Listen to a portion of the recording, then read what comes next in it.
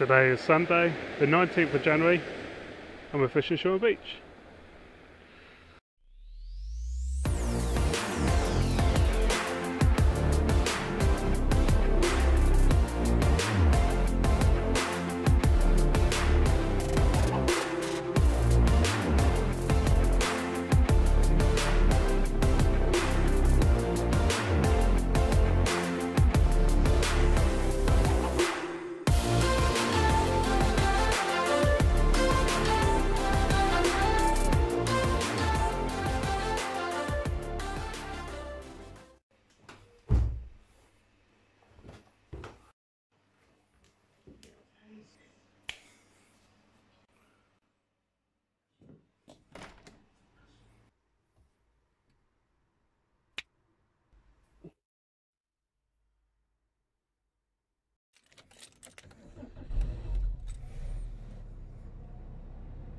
What's going on, people? Just coming down to dig some worms. Got a fork and spade. Haven't been out for 2.5–3 weeks now. It's been crazy. But as you can see, it looks like a summer's day. Really nice and sunny, black calm conditions. High tide's about 6 o'clock, so I'm going to be fishing into darkness. But first, like I said, just want to dig a few worms. Oh guys, really difficult digging today. Dug there, tried a couple of spots over there, and all I have is one worm, one tiny little worm as it is as well. Just doesn't seem to be any casts, and where there are casts, they're so deep down, I'm hitting the rocks underneath, and yeah, I can't get to them. I think it's because we've had rough weather for the last couple of weeks, and it went down to like -3 last night, so the worms have been pushed down really deep. It's hard finding any. I mean, I've still got all the usual frozen baits at home I can use. I was hoping to find a couple of worms. Might take a bit more, might take a wander over there, see if I can find any casts that way. But all around here, my local spot, nothing at all. Okay guys, really struggling for worms today. I've moved from the sandbanks right over in the distance, right over here somewhere, to over here. This is my third try. I'm quite lucky I've got 10 worms. But luckily I've got loads of frozen mackerel and stuff at home, so I don't think it's going to be worth the effort anyway, because it's going to be lots of whiting around. So I think I'm going to try frozen baits. So what I'll do is I'll see you on the beach in a couple of hours. See you soon. Just like that guys, we're at Shoreham Beach. It's coming up to 4 o'clock now, so there's not much sunlight. But sunset's about 4:15 these days, so it could be in for a nice sunset. The sea's nice and flat. You've got a roll or wave coming in, but it shouldn't be too much of an issue. Yeah, about 2.5 hours of high tide. Well, it's not set up yet, so I'm going to get all my gear set up and I'll show you how I'm going to fish. That's how bad my digging session was earlier. It's literally, I doubt there's even 10 worms in there. It's that bad. But then I remembered my last trip, I had those lug worms left over, which I think were black lug. I've frozen down. So, got a couple of those. I'm going to stick on. I went up one down rig with some tiny little size 4 hooks. And I don't know if you can see, top of my rod, slightly different there. Looks quite light during daylight, but at night, hopefully it should glow in the dark. We're messing around with some glow in the dark paint, so let's see if that works. But yeah, just here I've noticed we've had a few roller waves come in, and when it draws back, it drops down about 3 foot or so. So that'd be a nice gully to cast into a big bait. But this rod, I'm just going to cast out, probably just down tide a bit, just as far as I can, that sort of direction. And just, yeah, let the tide do the work and see if we can find a fish. As you watched my last video, I remembered I had a snap off behind my shock leader up the Ada, so I need to retie that on. I've forgotten how to do the Albright knot, so I'm going to have to give that a quick Google. It's not one of those knots you tie very often. Well, not for me anyway. I don't really replace shock leader an awful lot. I just do it when it needs doing. But seeing conditions are so clear and look so good today, I wouldn't mind trying to find some pin whiting and live bait them. So I imagine there'll be some bass and stuff around. So it's just a case to see what's here first. So I think this rod I'm going to set up a 2-hook flapper with some mackerel on it. See if we can find any small whiting first. And if they're in numbers, maybe we'll start live baiting them. This is a shock leader I like using. It starts at £15 up to £60, so it's a tapered shock leader. And the reason why I use shock leader is so basically your line doesn't wait when you give it a cast. It allows you to sort of cast up to 6 ounces. So the rule of thumb is for every 10 ounces of line, for every 10 pounds of line, you can cast 1 ounce weight. So a 10 pound line you could cast 1 ounce without snapping, all the way up to 60 pound line you cast up to 6 ounces, and your line shouldn't break, should be nice and safe. So that's the reason why I use shock leader. So I like using a tapered one because you can get the knot nice and small. My main line is 15 pounds I believe, so it should be the same diameter. So it should be a nice small knot and go for the rod guides nice and smoothly. Okay, that's that Albright knot there. I like leaving tiny little tag ends on mine just to the first session or so, just in case that knot slips a tiny bit under the weight of retrieving. But yeah, it's quite neat and tidy knot. You can see the same line diameters there meeting up, joins together quite nicely. Look at that, guys, what a beautiful sunset. That's one good thing about the winters, you get a nice sunset over the sea there. Big guys, just using a 1 up 1 down, big chunks of mackerel, 2A hooks. I'm just going to whack that one out as hard as I can and see what we can find. Be nice to find some dogfish for a change, just to mix it up from the whiting. But yeah, I'm in for a treat about sunset.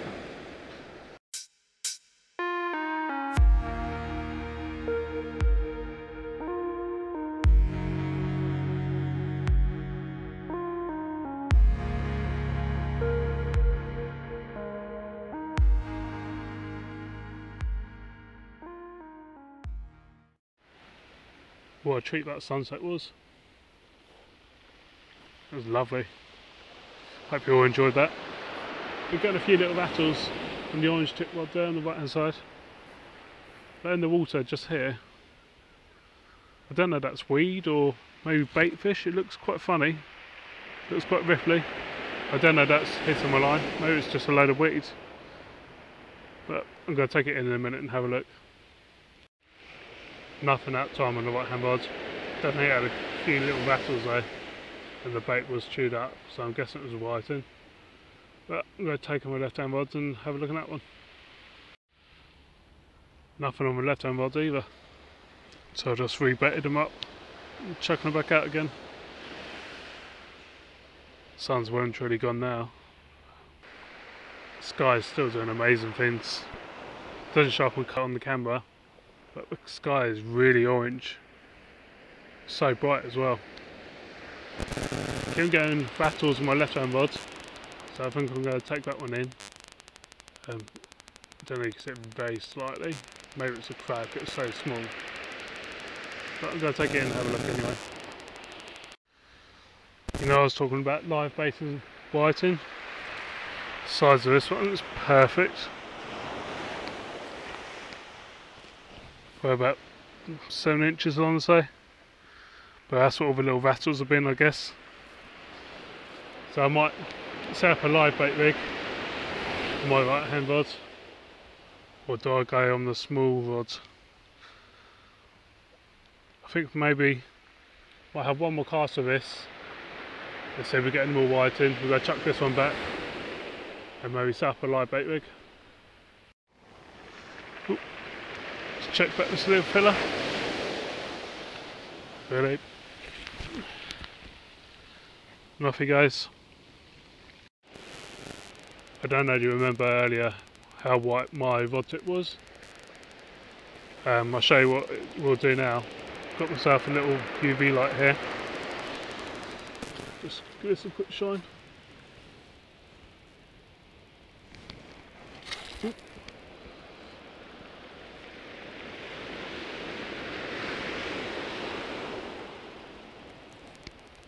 Now look at it.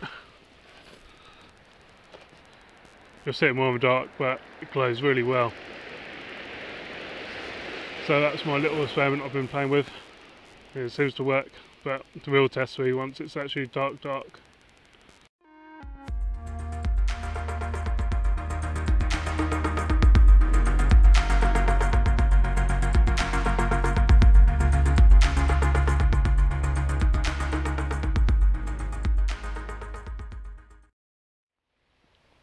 There you go guys, double shot of whiting, tiny little one on the bottom hook there, and keeper size on the top hook. It's probably just over 30 centimetres that one it looks. But I'll get them dehooked and I'll chuck them back. Okay, pin whiting number 2 going back. Let's see this swirl here. Let's get this one, good chuck. Off that one goes. It's the second whiting, much better size. I'll chuck this one back as well.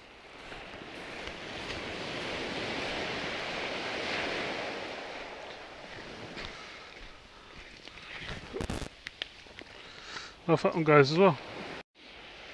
Just thought I'd show you my rod tip now. Look how green that is.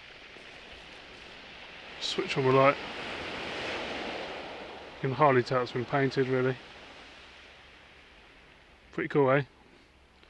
Hopefully in the sun will charge that up enough to glow by itself, but at the moment I'm just using the UV light, just trying a few things out.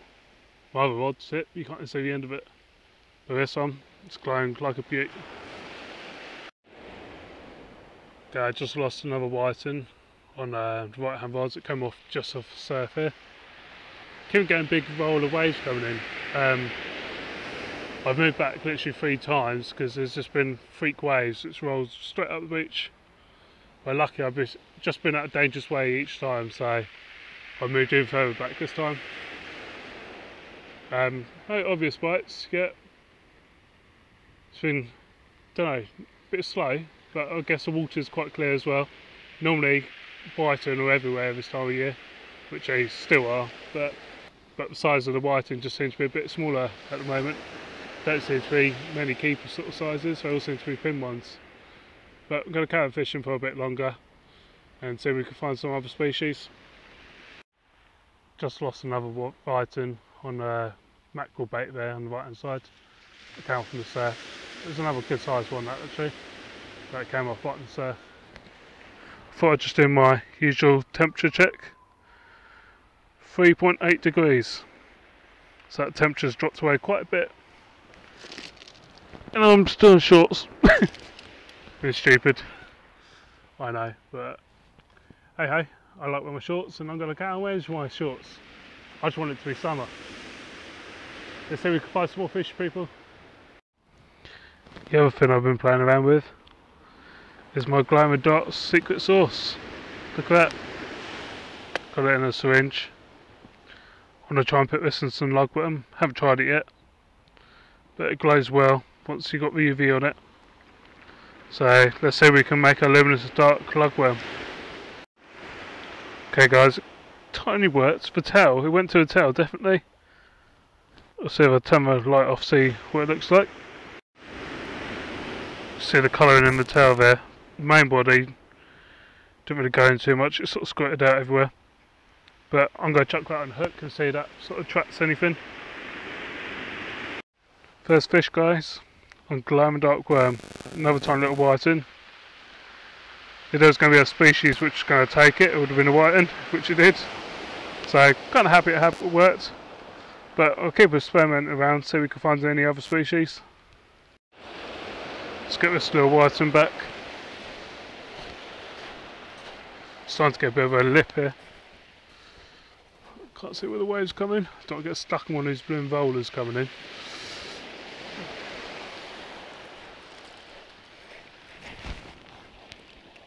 Off it goes.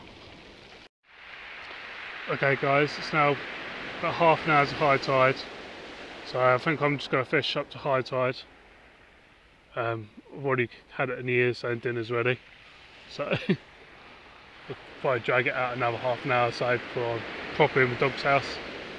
But yeah, let's see if we can find some more fish. Just lost another right one on the right hand rod. They're on the size 2 2A hooks. I think there's a little lip just down there and I'm clipping it as I'm twinning them in shallows.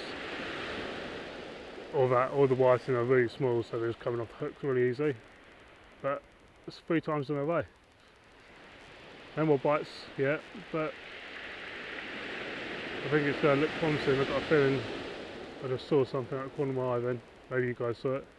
But I'll keep focused and see if we can find another fish. I don't know if you can see that. I'm going crazy, but there's 1, 2, 3, 4, 5, 6, 7, 8 lights. All in a dead line going straight across the sky. Not flashing, nothing. That's really weird. I don't think my camera's picking it up, but there's literally 8 lights really far up, all in a dead straight line going across the sky.